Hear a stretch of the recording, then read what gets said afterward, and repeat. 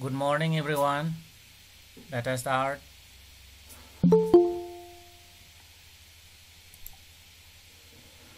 Sir. Remember, we have been learning chapter 1,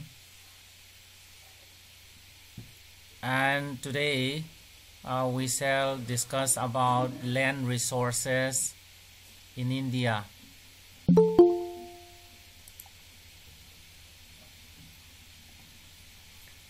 Now I shall share my screen.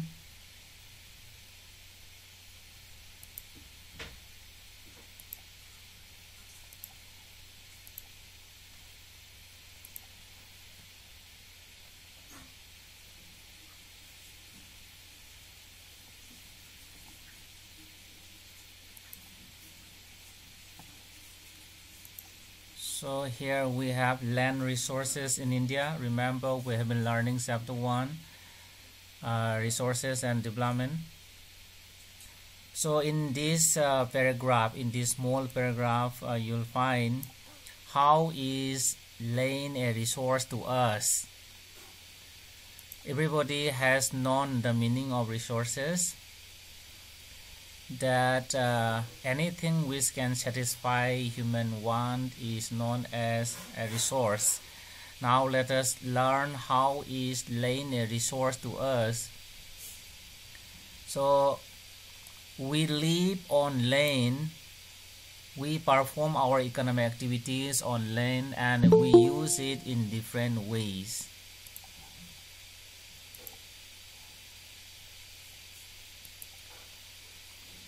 Okay, so we live on land, we perform our economic activities, we cultivate on land, we construct our factories, then we construct our institutions on land. That is, we use land in different ways. Thus, land is a resource to us.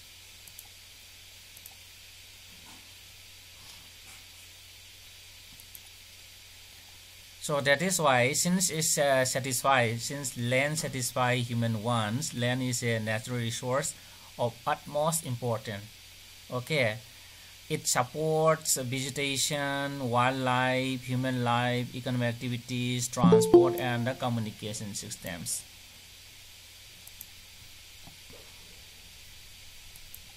So land supports natural vegetation. Land supports wildlife, different types of animals. Then land supports human beings. Then we conduct economic activities, different types of economic activities on land. And it is mainly on the land that we say transport and communicate. Okay, and that is why it is said that land is a very important natural resource. See here in this figure number 1.3. So this is a pie chart showing distribution of landforms in India, and when we look at this pie chart, we find that 43% of the total geographical area of India is occupied by plains. Okay, see here, see the quote here, plains. Then 30% of total geographical area by mountains, and 27% by plateau. So these are the three important major landforms of India. Okay.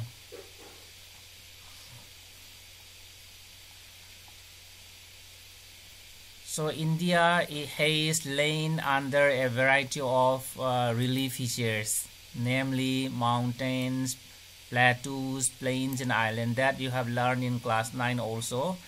So India has a diverse landform. India has different types of landforms like mountains, plateaus, plains, and islands, and each type of landform has its own usefulness.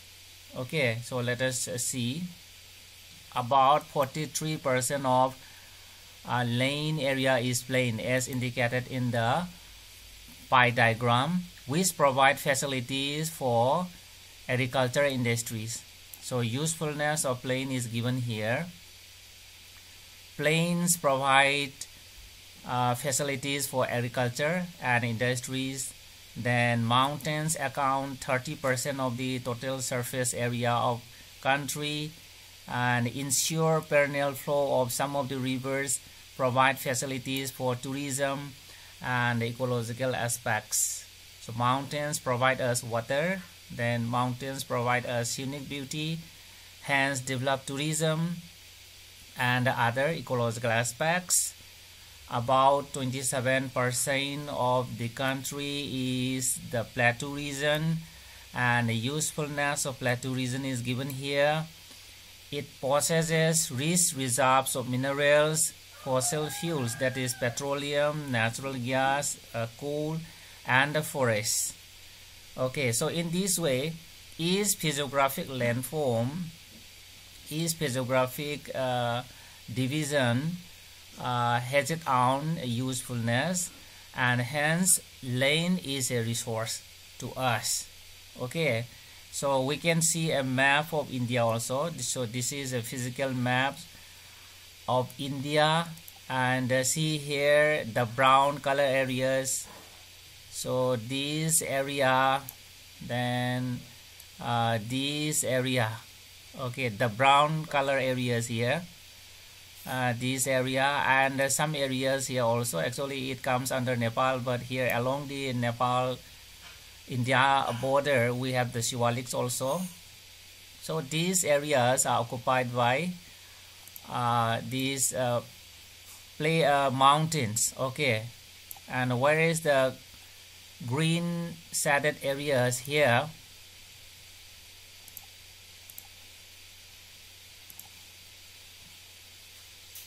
Okay, see here this area. So this area is the plains. Okay, plain area, the plains here, this area, and the yellow color areas. Okay, these areas are the plateaus, as you have learned in class 9. And here these green shaded areas, green colored areas, these are the coastal plains. Okay, so in this way we have different landforms in India, and each landform has its own usefulness, as I told you earlier. Up to here, any questions, boys and girls?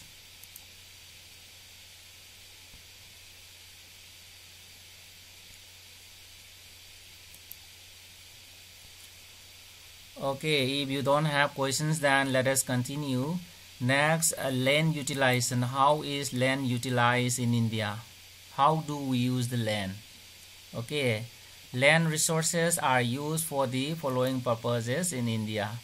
Number 1, forests. Some areas in India are occupied by forests. Then number 2, land not available for cultivation. So land not available for cultivation means area occupied by a barren and a wasteland, and land put to non-agricultural uses. Okay, land put to non-agricultural uses, for example, buildings, roads, factories. Land occupied by factories, roads, buildings, and other infrastructures. Okay, remember, land not available for cultivation means area covered by barren and wasteland, plus area occupied by buildings, factories, roads, railways, etc. Okay, barren and wasteland means the land which cannot be put into use, like the land which is covered by rock fragments, for example. Okay, or by big boulders. So next we have the third one, other uncultivated land, excluding fallow land. Here fallow land is not included. So under this category of land use, we have permanent pastures and a grazing land.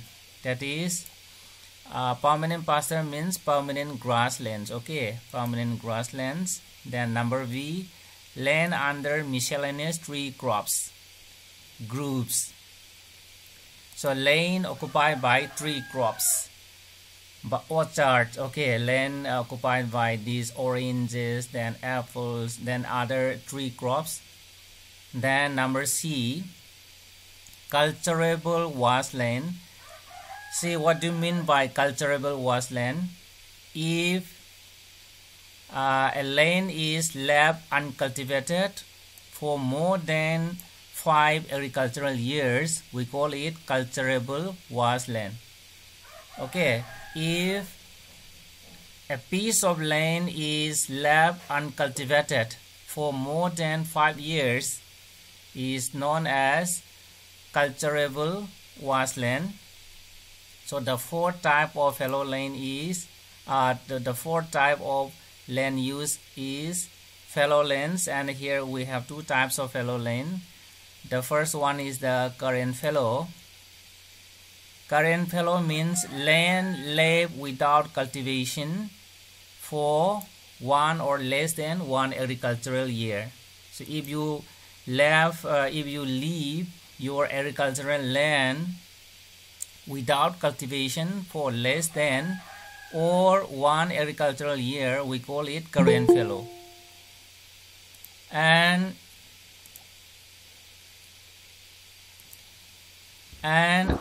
we have other type of fallow land, that is fallow land other than the current fallow here. Okay, so what do you mean by fallow land? For simply, so land left uncultivated for the past 1 to 5 agricultural years is known as fallow land other than current fallow. So let me tell you again, if you keep your land without cultivation for more than 5 years, we call it cultivable wasteland. Then if you keep your land without cultivation for less than 1 agricultural year or 1 agricultural year, we call it current fallow. And if you keep your land without cultivation between 1 to 5 agricultural year, we call it fallow land other than current fallow. Okay, and the last category of land use in India is the net zone area. Actually, net zone area is the actual area, okay, is the physical area, extent of land which is actually covered by crops. So net zone area is the area which is actually covered by crops in a year. That is known as net zone area. Another definition of net zone area is that the physical extent of land, okay, which is actually covered by crops is known as net zone area. And we have another category is also here, that is gross crop area. What do you mean by gross crop area? Area sown more than once in an agricultural year plus net sown area is known as gross crop area. Okay, area sown more than once in an agricultural year plus net sown area is known as gross crop area. So let us see an example here. Let us say a family, for example, okay, a family has 4 hectares of land. For example, this is a plot of land of a family, and to explain it properly, let us divide it into 4 sections. Okay, so this family has 4 hectares of land. Okay, 4 hectares of land. So this is what we call net zone area. Say this is the first one. So this is hectare. Another, okay, this is the third one. This is the fourth one. That is 4 hectares. Let us say each section is a hectare. Okay. Let us say this is 1 hectare. This is another 1 hectare. this is another 1 hectare, and this is another 1 hectare. Okay, so the family has 4 hectares of land. So here in a particular year, in an agricultural year, this family has sown a first crop of paddy. Okay, has sown first crop of paddy, all the 4 hectares of land. So here first crop of paddy, okay, first crop of paddy, 4 hectares.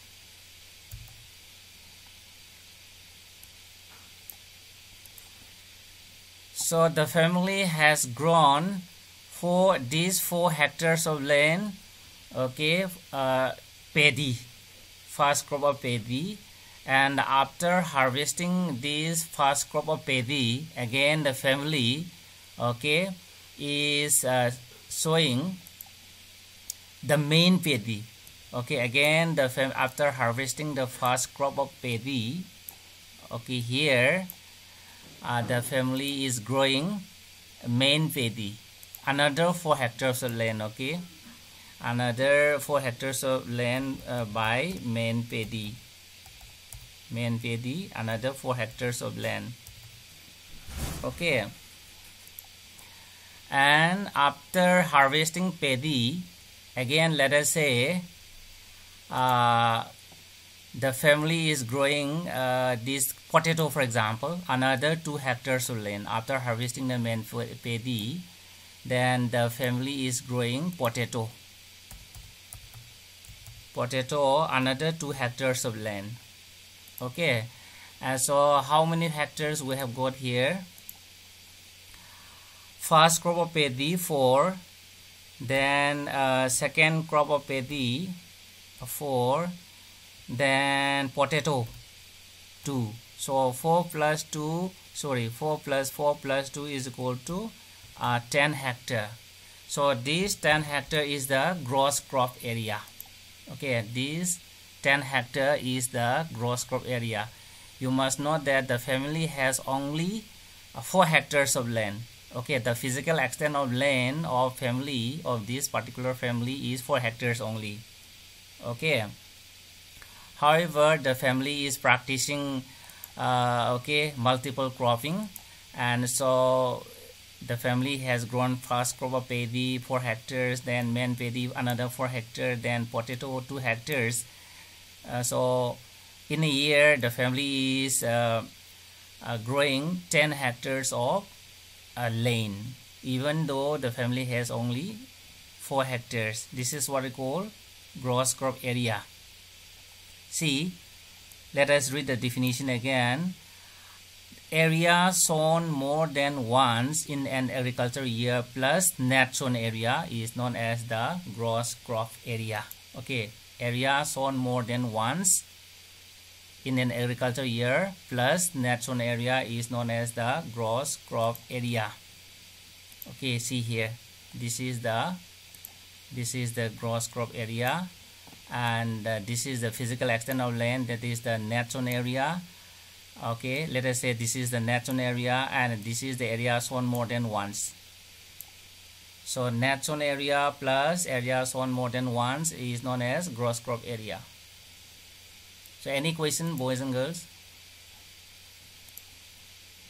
Any question?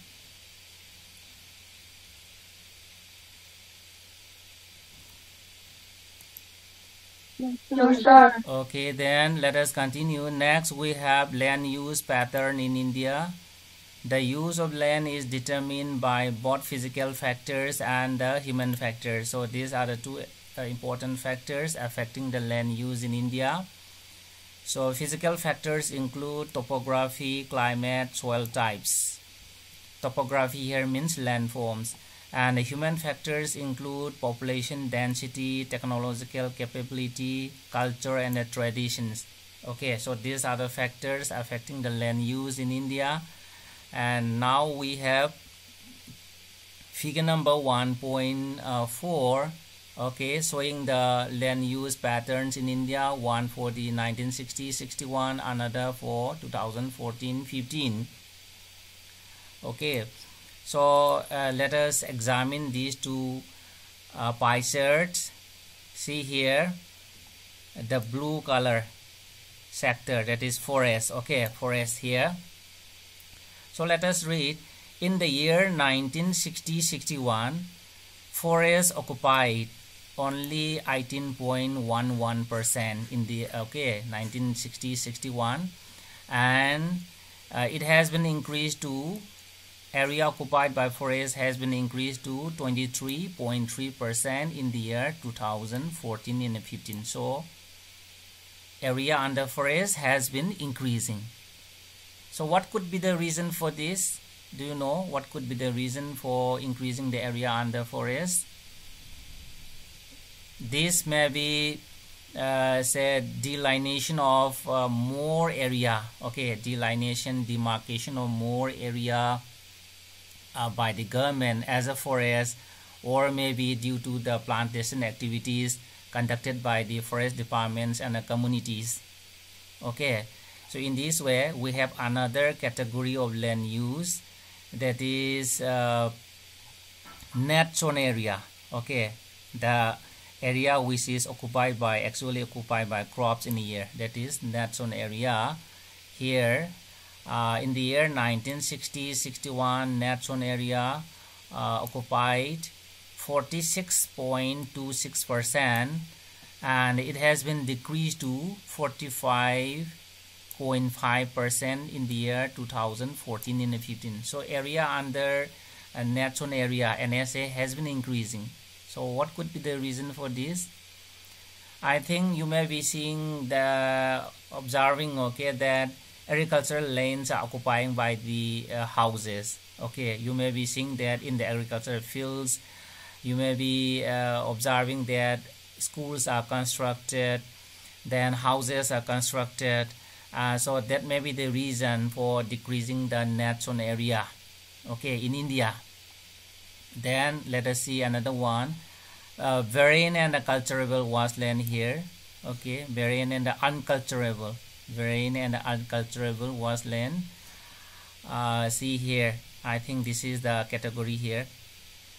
Varying and uncultivable, that is the land which cannot be cultivated, is 18.11% in the year 1960-61, and it has been decreased to 5.5% in the year 2014 and 15.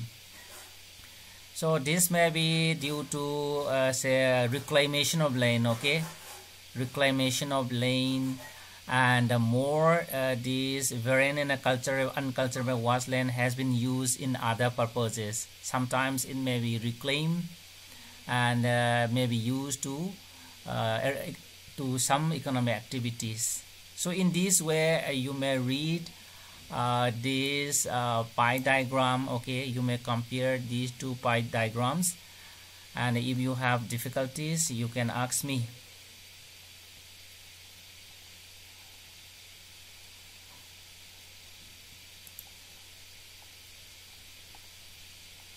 Okay, then let us continue. The total geographical area of India is 3.28 million square kilometer. That you have learned. The total area of India is 3.28 million square kilometer.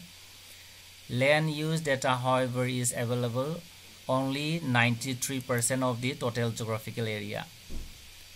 So for use, India is getting only 93%, okay, of the total geographical area. This is because the land use reporting for most of the northeastern states except Assam has not been done fully. Okay, land use reporting for most of the northeastern states except Assam has not been done fully.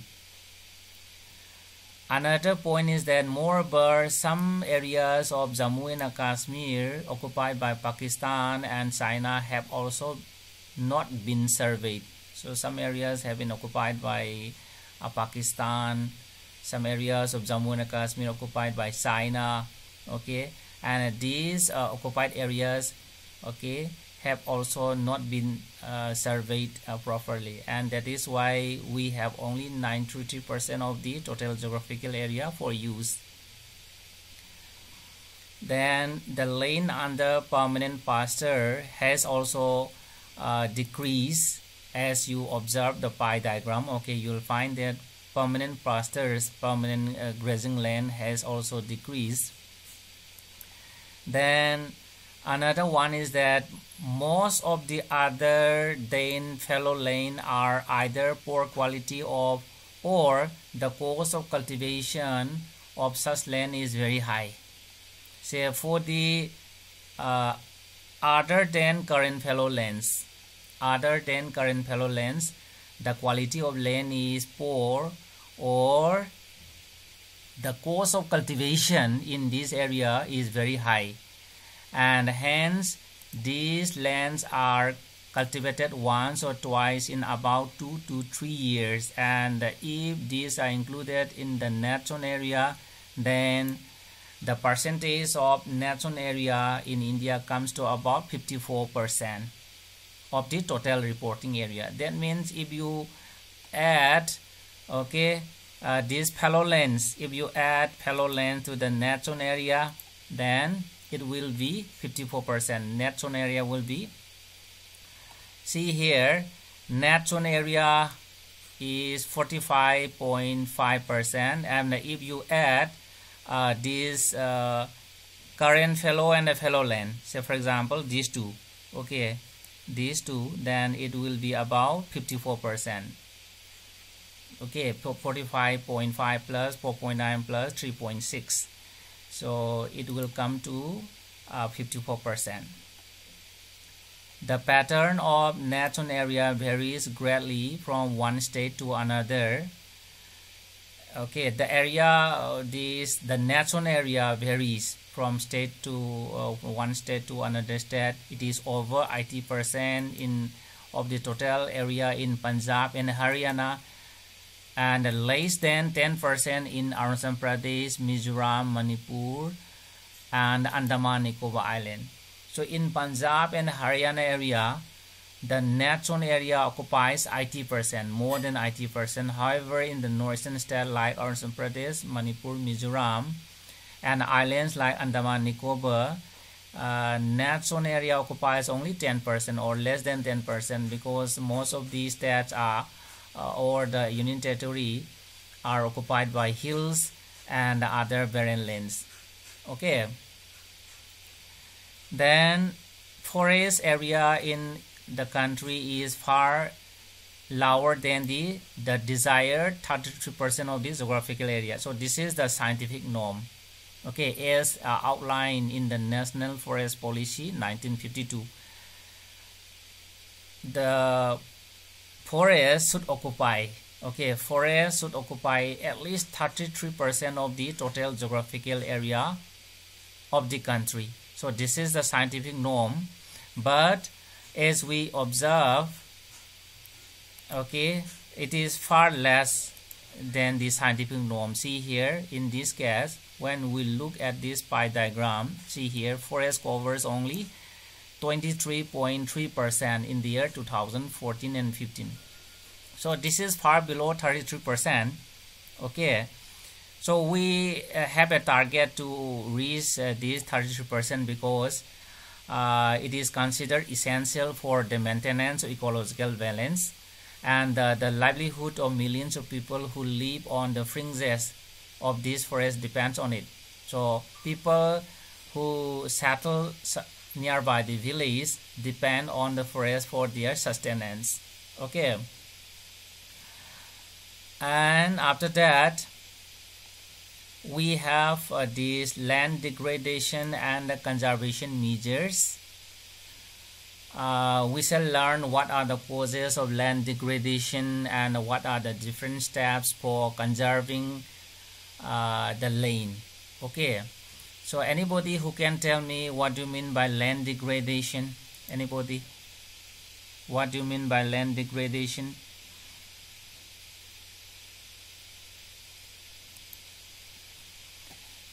You know, land degradation means decrease in the quality of land. Okay, decline in the quality of land is known as land degradation.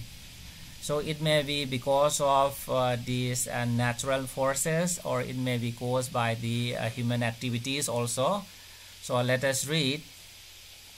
So we have shared our land with the past generations, and will have to do so with the future generations too. So we have been using the land, and will have to do so in the future also.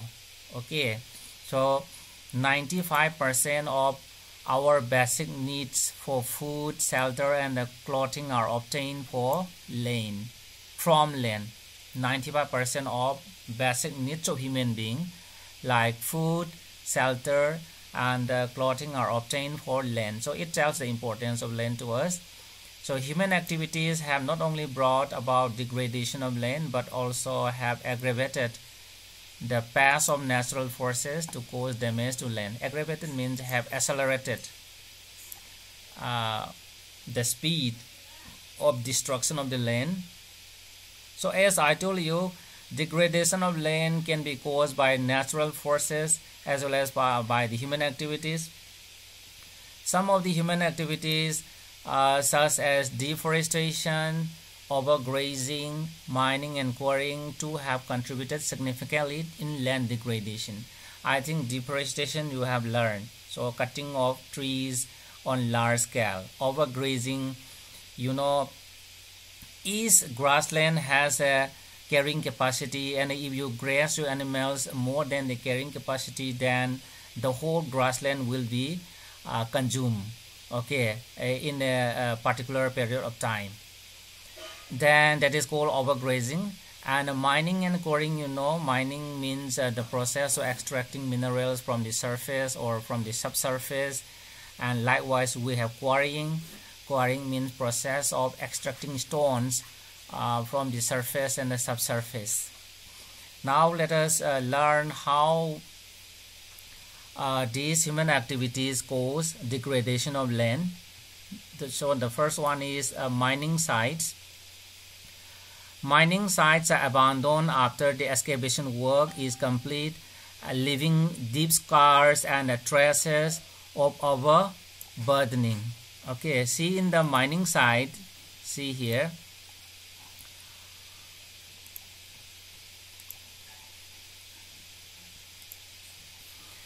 Let us say this is the surface, and if we are doing open cast mining, surface mining, say for example we have some minerals, and after removing the mineral, the surface will have a big scar. There will be a big depression here. So in this way the land is degraded. Or sometimes we may find this mineral deep in the earth interior. For example, this is a seam of coal.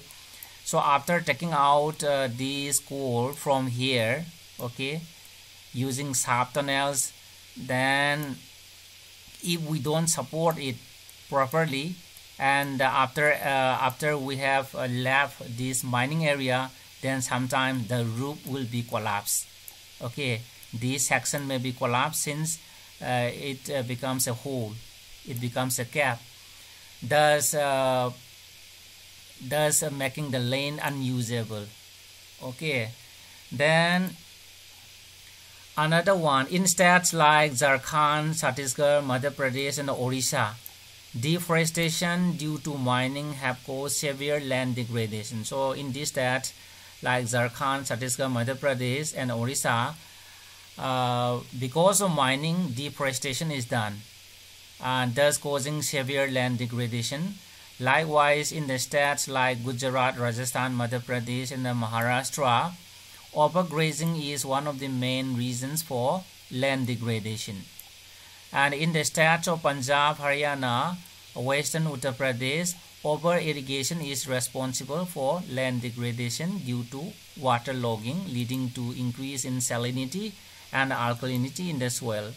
So in the over-irrigated area, for example, what is going on in Punjab, Haryana is that they have this canal irrigation system. For example, this is the canal, okay, and here most of the canals are unlined, and that is why you see here this is the agricultural field here.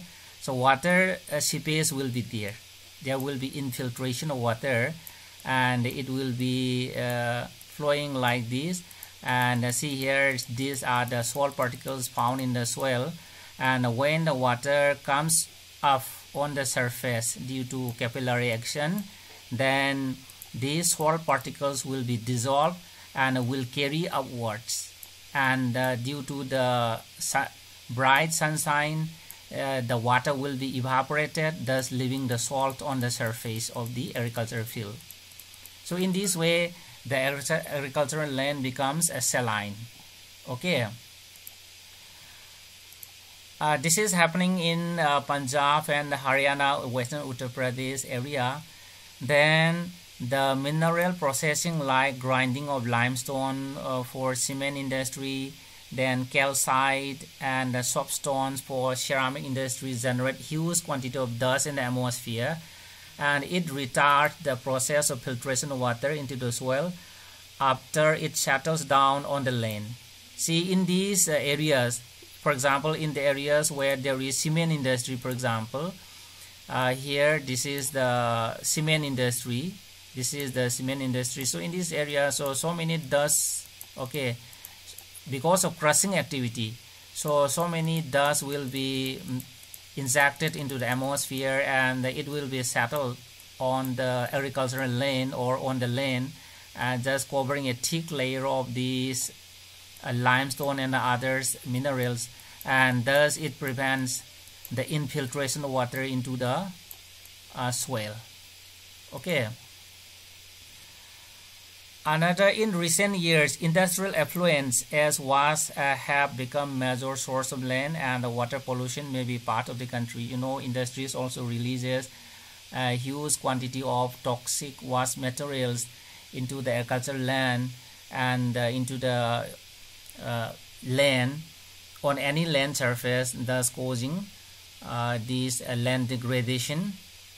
So after that, we have the steps for solving the problems of land degradation, that is the conservation measures. Okay, so what are the different measures for conserving the land resources are given here in this paragraph. So the first one is afforestation and a proper management of grazing. So this is the first step which can conserve the land. I think afforestation you have learned. So this is the plantation of trees on large scale. And proper management of grazing means controlled grazing, you know. So it can be done in this way. For example, this is the grazing land. For example, this is the grazing land. What can we do is that we can do barbed wire fencing here. So first, the first section, we can do barbed wire fencing here, and we can graze our animals here for the first week. So after this section has been consumed, then again we can do another this fencing here, and after the first week, then our animals can be grazed here. Then the next section. So in this way we can do controlled grazing. Okay, this is what we call controlled grazing. We can do it by doing fencing in the grasslands. Planting of shelter belts of plant, then control over grazing as discussed earlier. Stabilization of sand dunes by growing thorny bushes are some of the methods to sack the land degradation in the arid areas. Plantation of shelter belts, you know, these are mainly done in the desert areas. So we have to grow trees, okay, in rows, for example. So we have to grow trees here in rows. So if we do like this, when the wind blows over the desert surface, then this row of trees, okay, will decrease the speed of the wind, thus preventing the soil erosion in the desert areas. Okay, this is known as shelter belts. And likewise, sand dunes, heaps of sand in deserts. Okay, these are moving because of the these desert winds, and the movement of sand dunes can be sacked by growing thorny bushes in the desert areas. Then proper management of wastelands. And then control of mining activities. Okay, actually the government must regulate the mining activities. Then proper discharge and disposal of industrial effluents and waste after treatment. So all the toxic materials, then industrial effluents, may be solid or liquid, must be treated before disposing on the land surface. Only after that the degradation of land can be checked. Okay, so any question, boys and girls?